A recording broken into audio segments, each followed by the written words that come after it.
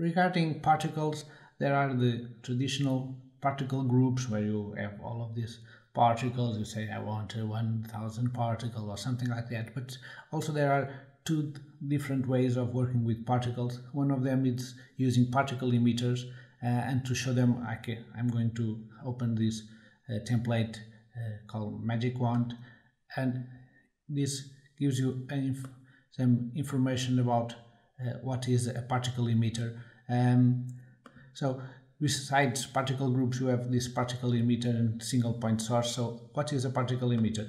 If you use this is going to give you an overview of a particle emitter. So instead of coming here and say that you want 100 particles, 1000 particles, something like that, essentially what you are going to say is how many particles per second do you want to generate, and how long do you want to generate new particles. So in this case, if you have 20 particles per second during 10 seconds, it means that you are going to create 200 particles over the entire time. So essentially this gives you all the information about how much particles you want to create per second. So instead of simply creating them or eventually adding some delay to it, it's going to create particles at a constant rate that you can use for different things. And an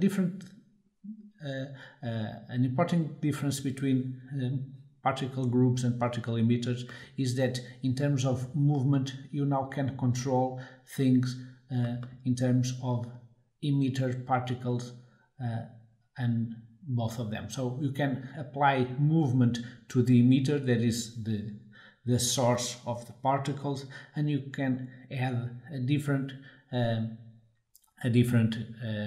movement to the particles itself. For instance, in this case, what you are seeing is that the emitter is doing a rotation, so you have particles being created around the center of the space, but then each particle after being created, it's going to have a completely random movement. So essentially you have in here this spherical movement that you apply to the emitter, and then you have your velocity that applies things to your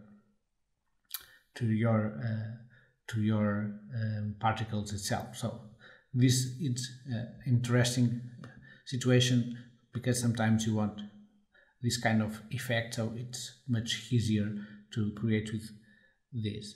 Also, a different kind of situation is a single point source. In this case, what you are saying is that, okay, I don't want a particle system because I simply want to make sure there is a sound source located at this position. So this is almost like a particle group with only one single particle, and as such you don't say how many particles because it's going to be a single particle, and you're going to say where is the actual position, where do you want to locate this sound source in terms of your system. For instance, imagine that you are creating the sound of a car passing by and you want to capture the sound of a car moving 200 miles per hour or something like that. So there is only a single source, so you can use this single source instead of a particle system, and then you continue to add the traditional things like movements and things like that, but